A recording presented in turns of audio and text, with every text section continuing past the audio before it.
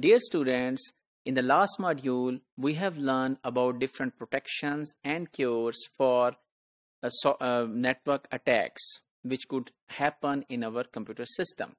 However, there could be some things, for example, the attacker is not wanting to destroy your computer system. It is basically trying to hack the content.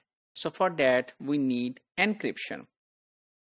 So we learned about how to secure computer system, but one of the main threat is to gain access to your data, because your data could be very important and secure for yourself. For example, your credit card number or some of your documents which you do not want to share publicly. So one solution could be that you are logged in onto your computer using a password. That is a perfect solution. However, this solution cannot be applied when the data is traveling on the internet and going from one place to another place. So in between, there could be some hackers which can deceive and which can acquire your data on the internet. So what we can do? We can have different strategies. One of the strategies is having secure version of HTTP. So your websites, as we learned in one of the previous modules, could have secure versions of HTTP known as HTTPS. And the backbone of HTTPS is Secure Sockets Layer, which was developed by Netscape to provide secure transmission between client and the server. So this is one of the way. And there could be some other ways. For example, if you are sending your data to some other computer, you can encrypt that data, which means the message which you are going to send from one place to another place, that message is not going in the same fashion. For example, you want to send Apple. So this is a data, and you can translate Apple as a ABC XYZ. So this should be understood by the receiver that you are saying Apple. So you need to define some codes that how you are going to encrypt your data, which is when transferred on the internet is not the real data, is not understood by the hackers, but your receiver end could easily understand what you are sending. So one of the way is using public key encryption. We will learn in the next slide that it is a fascinating strategy, and even having knowledge of how messages were encrypted, it does not allow the users to understand that what is actually the message. So for example, let's have a practical example of it. For example, Alice and Carol want to communicate with Bob.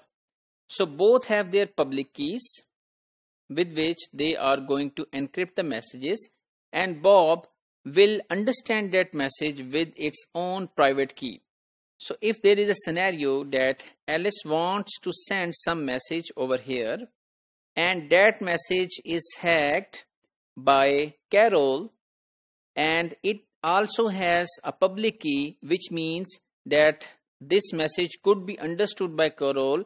However, it will not happen because this message cannot be decrypted using the public key. It can be decrypted only by Bob using its own private key, which means that this message can only be understood by the receiver only. So Carol cannot decrypt Alice's message even though she knows how Alice encrypted it. So this is one of the strategy of using public key encryption. So such kind of public key encryption could have some problems as well. For example, you must know that the public key you are using is the right one. So for example, if you are using the wrong public key, then that message could not be understood by the receiver, and that could be understood by the hacker if you are using the public key provided by the hacker in some way to you. So using a wrong public key make your message waste for the destination and useful for hackers. So what is the solution of such a problem?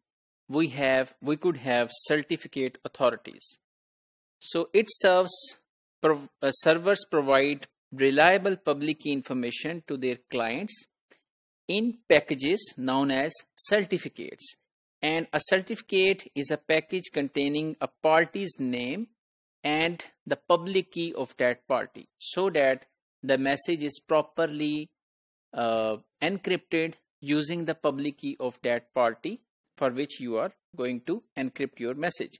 Because on an internet or on a network, you are going to encrypt messages for different parties. There is another important concept known as digital signature. So in some of the public key encryption systems, the role of encryption and decryption can be reversed. So this means the message is going to be encrypted using private key. So encryption with a private key. The holder of the private key can produce a bit pattern called the digital signature, and the message is revealed to be authentic because this message cannot be produced by anyone who does not have the private key.